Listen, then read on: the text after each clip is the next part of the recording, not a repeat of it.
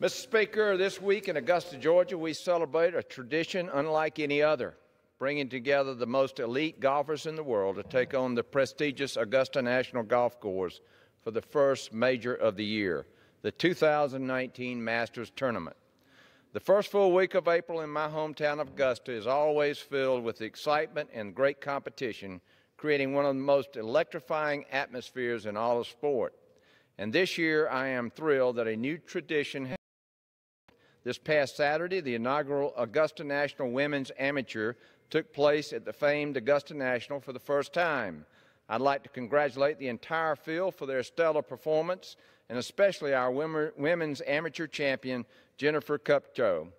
I'd also like to thank Chairman Ridley and the membership of Augusta National and all the volunteers for their continued success in conducting the finest competition in sports and in growing the game of golf worldwide. This special week allows the world to get a glimpse into Georgia's 12th district and the wonderful people who live and work there. I am looking forward to the final round on Sunday and the 2019 champion putting on that coveted green jacket.